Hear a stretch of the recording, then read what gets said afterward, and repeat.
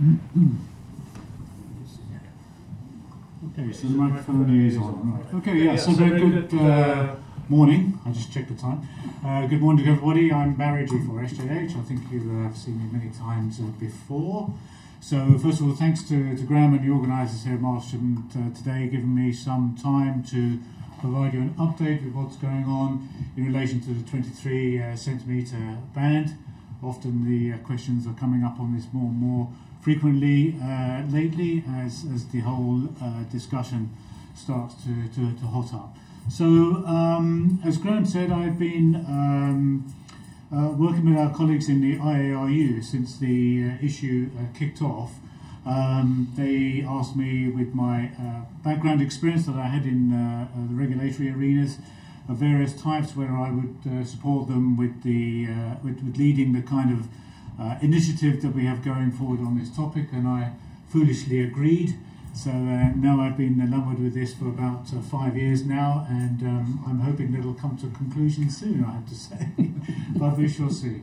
So this is an update because last year many of you were at the RAL Round Table, and I did give a much longer presentation during that session, where I talked a lot about the detail of what had gone into the study, the technical study work that is supporting this item, and we looked briefly at some of the measurement campaigns that a number of bodies and authorities and administrations had been doing and were documented in the reports that are under development, the formal reports in both CEPT and in the ITU. So that took a lot of time actually, and I don't really want to spend quite so much time as I have today on this, so this is why it's a little bit of an update. Things don't move very fast, so you know, there's only been a small step, shall I say, in the process since I was speaking to you back in June. And let's see if I can work this. Is it going to be up or down? Down. There we go. Fantastic. So, yeah, you may be familiar with this picture, just to remind ourselves of the situation. Here we are in our 23 centimetre band between 1240 and 1300 megahertz. And here are the various sub-bands across the whole range that is allocated to the radio navigation satellite service from down at 1164 up to 1600. The various different systems sit in different parts of the band, whether they be a GPS system in yellow, GLONASS, which is the Russian system here in red, Galileo, who have really kind of been the party that have kicked this work off really, in blue. You can see they operate also in a number of bands. And they are spread, yeah, right across the whole range. But unfortunately for us, this is the focus of our attention here.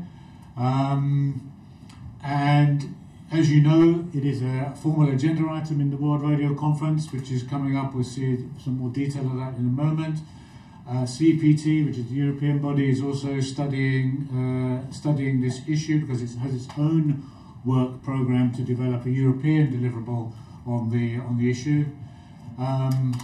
The ITUR study program, because it's a global body, includes consideration also of GLONASS, which is here in the band, which is the Russian Federation system, and also the Chinese system, and there is a Japanese system as well. We'll see those in a little bit more detail in a moment.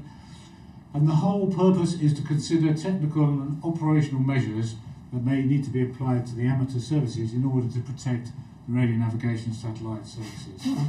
And we have a big page that I update as frequently as I can in the IARU web pages, which you can get to here, where I update on a regular basis depending on what's been going on in these particular groups, whether they be in Europe or within the ITU.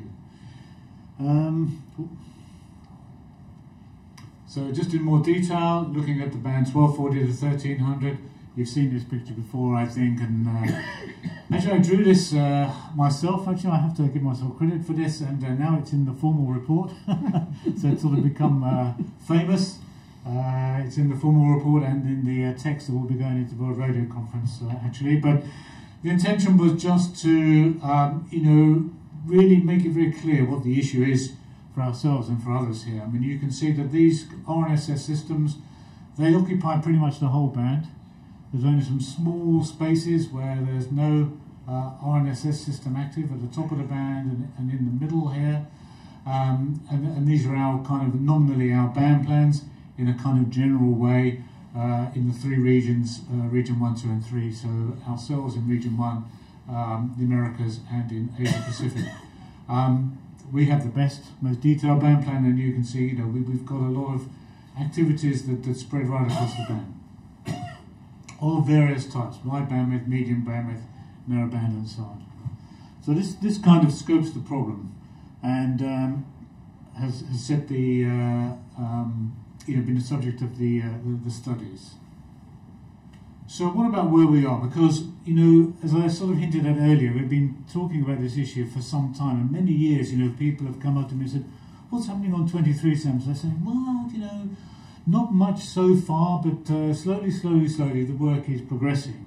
And that's the way it is in these kind of groups. So I thought you might be interested just to take a few moments to look at the path of where we are in terms of dealing with the problem. So it kind of kicked off really, you know, at the last World Radio Conference in 2019. Actually a little bit before, because actually even before the World Radio Conference there was a discussion about what the agenda items will be proposed for the WSR23, which is at the other end. So everything is happening between this beginning point here, WRC19, and the end point here, which is WRC23. And so this World Radio Conference, they agreed to the agenda item which had been proposed, unfortunately. And then this goes, this is formalised in a resolution in the IARU. The IARU is a body of the United Nations, so it works through this process of having questions and resolutions. This is how work is done. Resolution 774. And this actually defines the scope of the work. Is very, very important for this, because scope is always something that's important to check and creates a lot of discussion if people try to propose anything that is seen to be moving outside the scope of the work. And this is where the WRC invites the ITUR study groups to carry out the studies. So identifies the studies, scopes out the studies, and then in the next meeting, which happens like almost immediately afterwards, after the WRCO, there is a meeting called the Conference Preparatory Meeting. There are two of these, number 1 and number 2. And the first one looks at the outcome of the WRC and all the invitations to do studies, etc., and identifies where the work will be done. So the Conference Preparatory Meeting prepares a report for the World Radio Conference, where all the agenda items that have been proposed are entered into the report, and along with their potential solutions and methods to resolve those agenda items. So, you know, the report is like one big input into the World Radio Conference, and it gives you information on what happened in all the studies and everything in between. So at this first meeting, they have a kind of a skeleton. It's all very formal in ITU. There's already a kind of, you know, skeleton for the skeleton, shall I say. So they develop the skeleton report. They identify the rapporteurs for all the projects. They identify which study groups will be responsible providing the study work, the technical work that will go into the report and so on. So in that CPM1, for our particular issue here, 9.1b, agenda item 9.1b, it identified study group 5, working party 5A, as the responsible group. So in working party 5A, there is a working group 5A1 that deals with all the amateur issues actually. So it made sense for that topic to go into that area. But in study group 4, which is the study group that accommodates the satellite industries of all sorts, this is where the radio navigation satellite service people sit. So they have a working party 4C, and within working party 4C they deal with any issues relating to the radio navigation satellite service. So they are what you might call the expert group, shall we say, on the radio navigation satellite systems. So whilst working group 5A had the responsibility for creating the input for the report, the CPM report, Study Group 4C was a contributing group and provided the necessary information on the radio navigation satellite systems. And in fact, there is a close interaction, as you can imagine, between the two groups, because actually this group provided the information on the amateur services, which we, IARU, mainly provided by contribution into 5A, and then 4C does the studies, and then 4C sends back the results of the studies to 5A. That's the theory. Actually, there's a lot of, backwards and forwards in this little arrow actually that happens in reality. So ultimately, by around, I think it was middle of last year, Working Party 4C completed its studies, and there is a report that is published, 2513, where the study methodology and the actual calculations and everything are detailed. In 5A, there are two deliverables underway. There's a thing called, these are kind of interim names they have before they're published and get a number. They have a kind of working name, working title if you like. Report AM characteristics, amateur characteristics, are the information that we provided to the ITU on what sort of applications we have in the band, what kind of technical operational aspects we use in the amateur services, so what kind of antennas we use, what kind of power levels, how many stations are active, all this kind of stuff was included as data for the 4C studies, and is detailed in this report, which is still draft at the moment, amateur characteristics. And then there is another deliverable which is becoming more important at the moment, called amateur guidance, and this is where we're seeing the proposals being made to provide or bring into place some constraints on the amateur service. So Working Party 5A fed text to the CPM report at around about, I think not after the last meeting before, so around June, I think last year, if I remember rightly now. So that's already kind of gone ahead. And then the CPM2 meeting met actually about 2 weeks ago, and they finalised the report, which is now will now go forward to the WRC. It'll take some time before that's available because it has to be translated into all the languages in the ITU and so on and so forth. But it will eventually be available for the WRC. So this is the long kind of formal process that the whole thing is going through, which is why when you say to me 3 weeks later, oh, what's happening on 23 cents, I say, well, much the same really, nothing much has really moved. But it has moved along in these study groups here, because this is where we've been active, the studies in the RNSS group, and within Working Party 5A, reacting to those to develop the guidance that we think will form the basis of the solution for this gender item. So yeah, very slow. The whole study period goes all through 2020, 21, 22, and still continues even now. And even in actual fact, this activity here in the study groups could continue even beyond WRC. So the WRC activity kind of comes out of the study group process.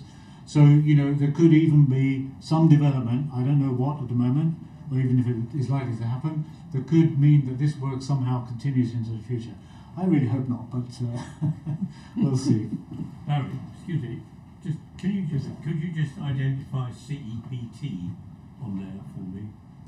CEPT is not on the chart because this is ITR. Yeah. So CEPT provides is a regional telecoms organisation and feeds into that feeds into the ITR work. They can provide their own contributions to ITR, and the countries in the CEPT, as countries, can provide inputs to the work in ITR. So they're not in this slide because it's not a CEPT activity, it's running in parallel. I understand, but do for example, Working Party 5A take note of what CEPT is doing, or is it? If CEPT provides a contribution to Working Party 5A, then yes, of course, it will take it into account. If CEPT wants to make a contribution, then it has to be agreed by the CEPT countries. Quite often, not all the countries in CEPT, or 47 of them, would agree on the detail of a contribution from CEPT, in which case then they can make like a multi-country or individual country. I mean, any member of ITR administrations can make a contribution into the study groups, including ourselves as observer organisations in ITR. All contributions are possible within ITR from all those different bodies. So it's not just, let's say, the regulators, but industry or non-administrative, parties can participate in the work. Thank you. So CPT obviously it's a little tricky because the same countries are involved, but it can run its own track. And I haven't really dealt with that here because ultimately it's really what happens in this WRC that's really going to set the tone even in CPT and other parts of the world. Thank you. There's a thing on my screen. There's no update to install right here. Okay. So yeah, that's the process in kind of summary, and he won't do it because remind me later. Here we go. No. That's it, That's it. lunchtime. What happened now?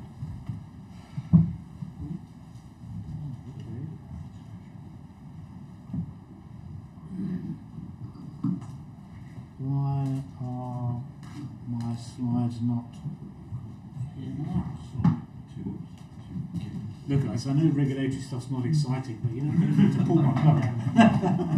But it concerns us all on 23 seconds. Right. It actually came up with wanted a Java update. So I had to.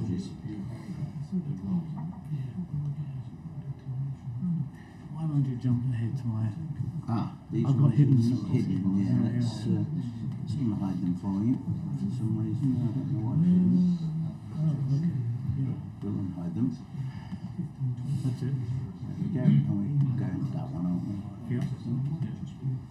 So like that. Yeah, that's it. Okay, thank you very much. Sorry about that. So what I then wanted to do, so that was the process, not very exciting, but it gives you a kind of a flavour of how slowly it sort of moves forward, but it's a bit like a super tanker, you can't kind of stop it, so that's the process. But as I said, one of the deliverables there from study group A is this thing called the guidance, recommendation guidance. It's a draft ITU recommendation, and the intention is that it will provide, and this is kind of the way forward that's been kind of agreed in the study groups, it will provide the guidance to any administration who feels that they have the need to protect the radio navigation satellite service. And there will be some who will believe they have to do this, maybe others who don't. And this is a small part of the document. I don't want to show the whole document because it's like a draft report. It has different colours of text, it has blocks of colours, all sorts of proposals from all sorts of other parties are all still in the document. But here are some figures, again famously drawn by myself, I have to say, in the study group, to try and help resolve the discussion that we're having and that is still active and is still unresolved in the study group on the band. Now, the original proposals that came into the recommendation dealt with narrowband and broadband applications, and they had separate annexes for narrowband applications, let's say like voice and so on, another annex for broadband applications like DATV, and another one for the amateur satellite service, which is also within the scope of this activity as well. And it's pretty hard to really, and it's all in text, right? So it's really hard to get a picture of what was what. So I drew these things here, because there's two now, to help try and resolve the situation. So both of these are currently still in the document, but I'll look at one of them, which is this one, with a few notes and things on it to help you understand the direction that we're trying to take with this work. So what we decided in the IARU, which we don't like, and nor does the ITU like, instructions that tell you to discourage activities. They like to encourage rather than discourage things. So after a little bit of discussion, we decided to try and take this approach of identifying preferred frequencies within the band for the amateur service to operate. So this is our whole band, 1240 to 1300, and we identified in that range certain preferred frequencies for both narrowband applications, voice, narrowband data like we have today, and for broadband applications like TV and maybe some other data activity as well, and for the satellite uplink. And those are kind of what is illustrated here. We have block A. Block A bis is a kind of special case, we'll come to that in a minute. Block B and block C. This is what this one is actually. Let me just change hands here. So broadly speaking, block A is proposed for narrowband applications.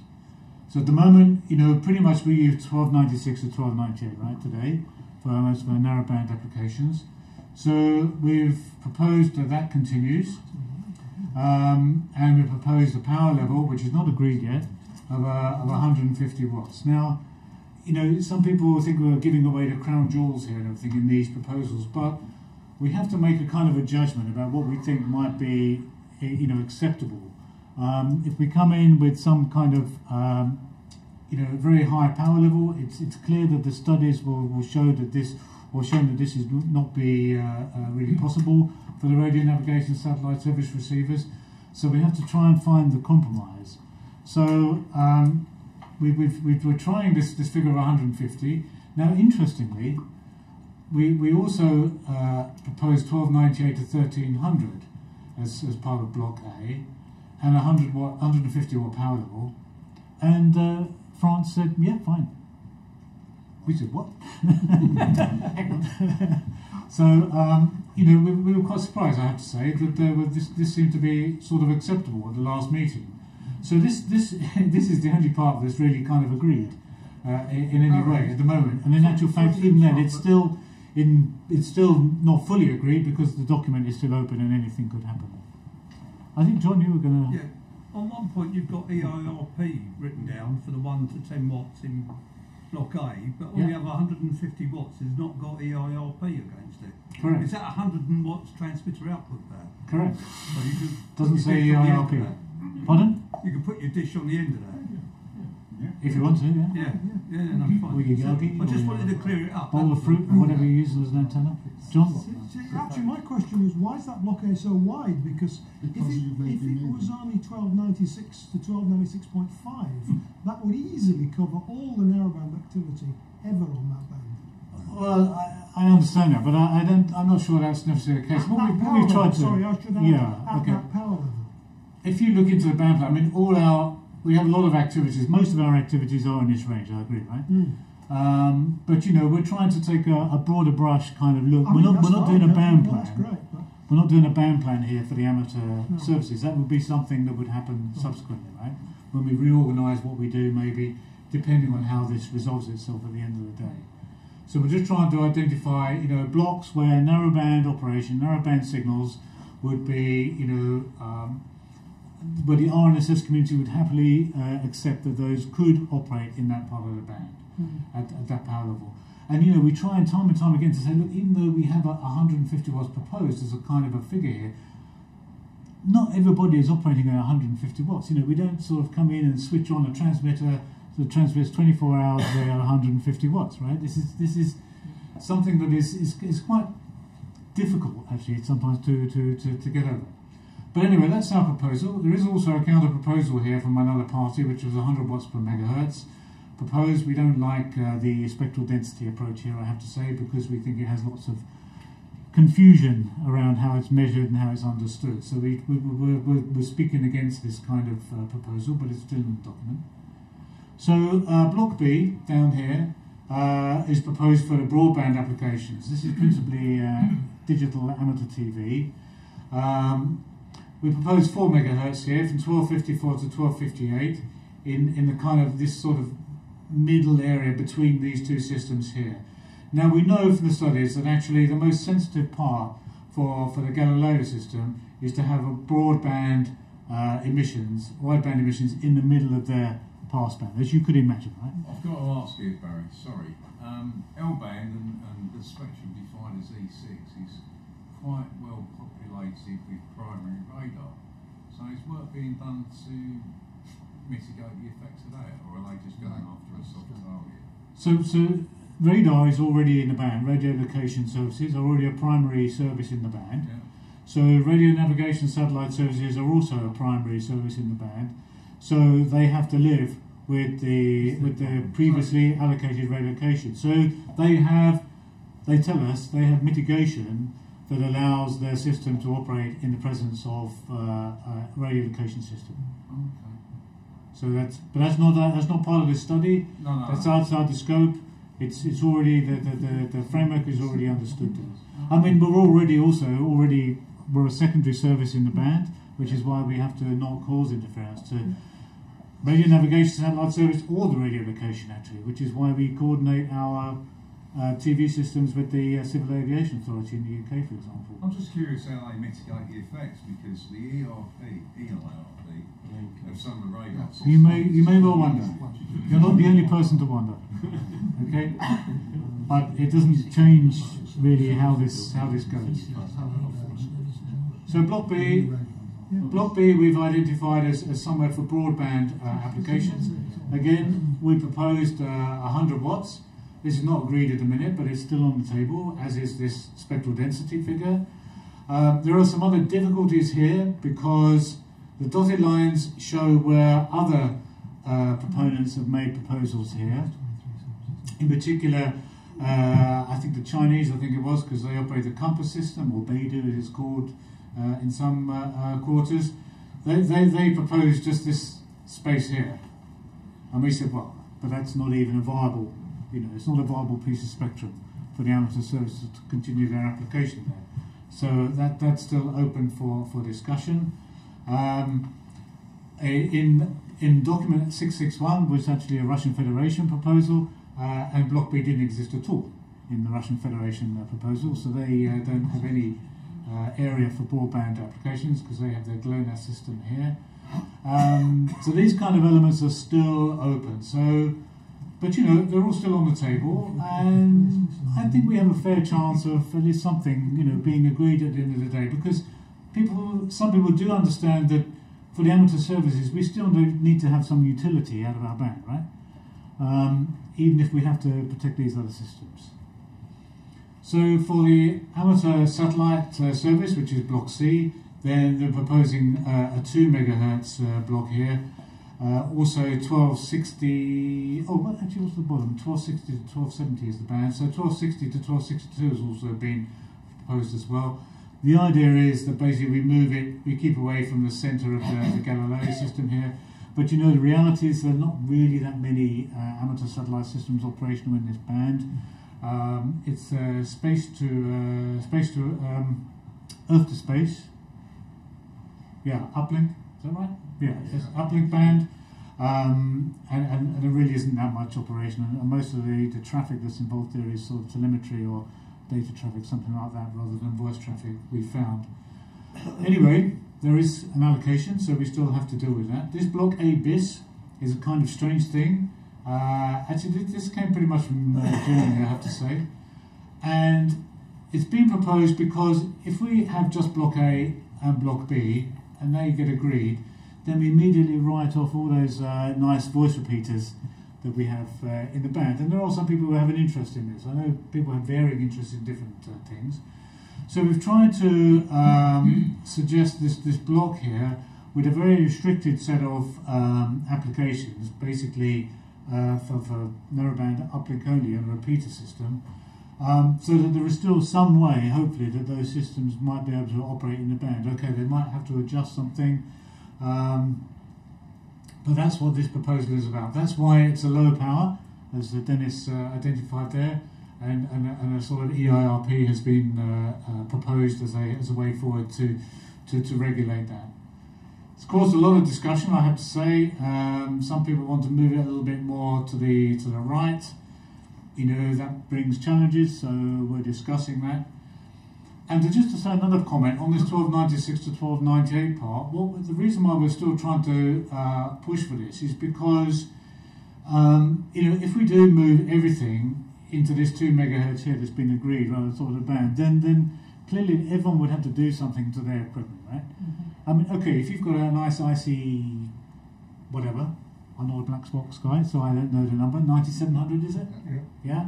then okay, maybe you just turn the knob, right? So that's fine. And maybe with a few other commercial transceivers. But if you've got a transverter system or something like that, then you might have to reprogram. You may or may not be able to do that. There are issues around just moving our sort of center of operation by 2 megahertz up here. So we're trying to avoid that if we can. So we'll see how that goes. The important thing is, to stress, again, none of this is finalized yet. But, hopefully I can give you a sense of the direction of travel with what we've tried to propose. So in these areas here, between these blocks, effectively transmission in those parts of the spectrum would be, well, I'll use the word discouraged, but they might either by putting a very low power limit, and there's been a figure of 5 milliwatts proposed, which is not even mixer output level, right? But basically what they're saying is that we prefer not to have any emissions in these parts of the band. There are some other interesting things as well, because actually in CPT, Peter mentioned CPT, actually the CPT work is only worried about Galileo, right? Down to 1260, actually. So maybe in CPT, I don't know, there may be they may decide that they might not need to adopt everything that's in ITUR. I don't know, it's hard to predict how that'll go at the minute. I don't know. Harry, how do you interpret the 100 watts per megahertz? How do you personally think it would be interpreted if implemented? Well, I would imagine, so if you've got a 1 megahertz wide signal, you could have 100 megahertz of power. If you've got a 2 megahertz signal, then you could have 200 watts of power. But if you were below 1 megahertz, how do you interpret that? That worries me. Yeah, this is why I say it can be confusing about how that is interpreted, because actually if you measure a 10 kilohertz wide signal in a 1 megahertz bandwidth, then you've got to respect 100 watts, right? Yeah.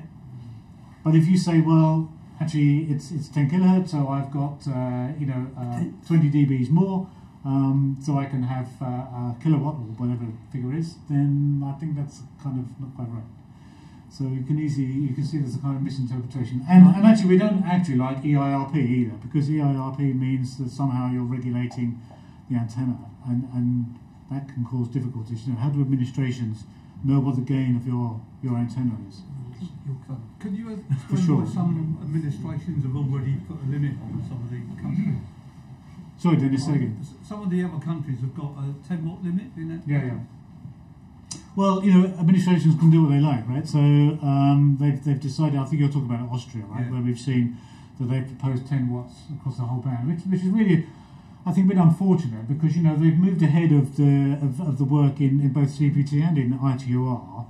I don't know on what basis they've agreed that. I mean, we have to try and find out. Once it's decided on that we do get all of this, they can give it back, I suppose. Well, I think that what I don't like about that is what I'm uncomfortable about is it kind of sets a precedent, because in CPT what will happen is, they'll put their hand up and say, well, actually in Austria we've decided this, so this seems the best way forward, because administrations don't want complicated things. That's the problem. They want a simple answer, right, that they can deal with. So yeah, it's a bit unfortunate that they've done that. Of course, maybe in the future they could change it.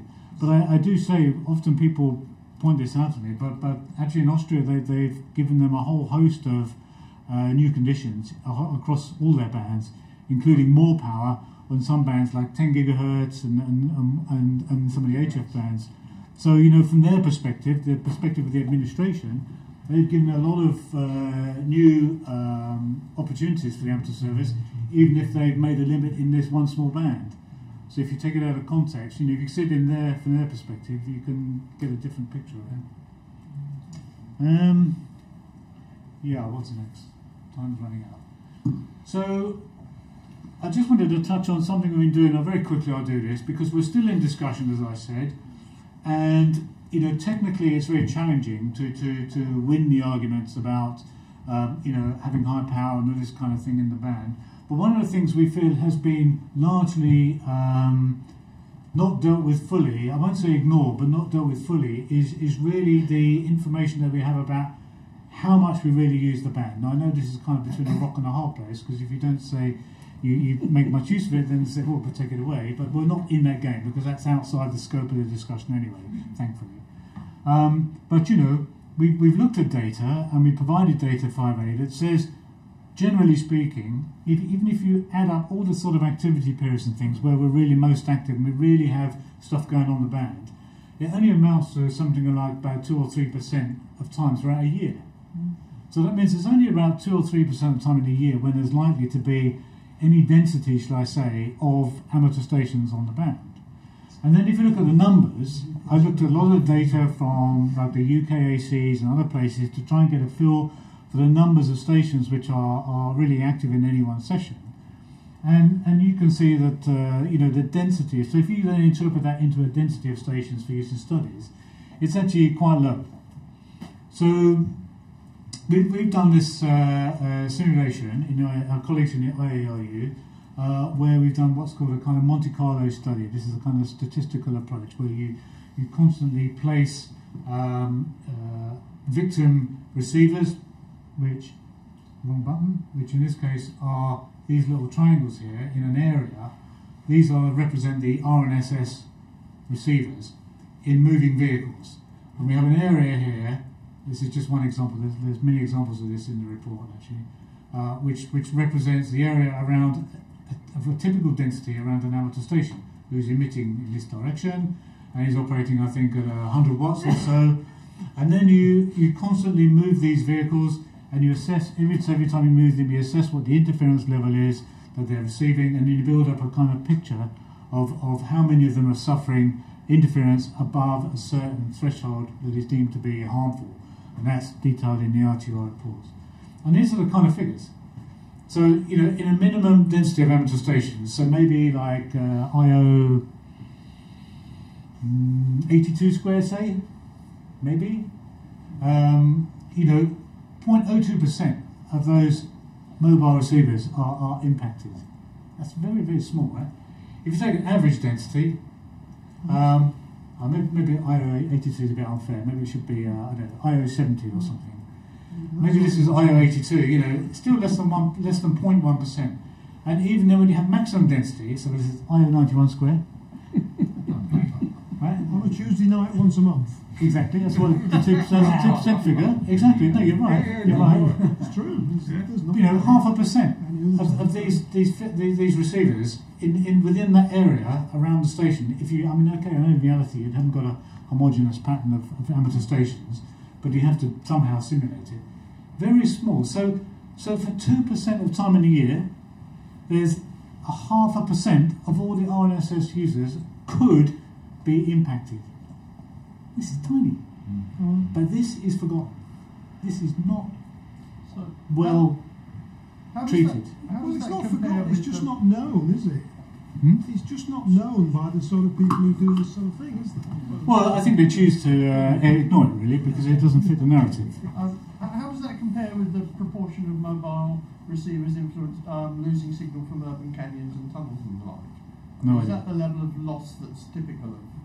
I don't know, but what you're sort of alluding to there is you're saying, well, what is their target sort of availability kind of figure, which we believe to be around like 99%.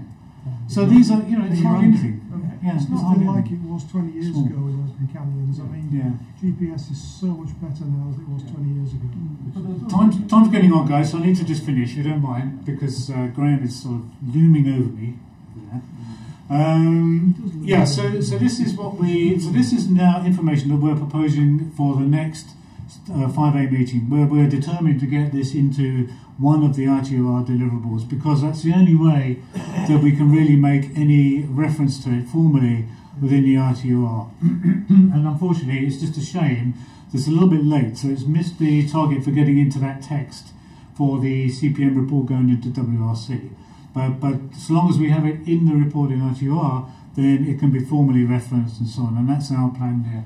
And we have a study.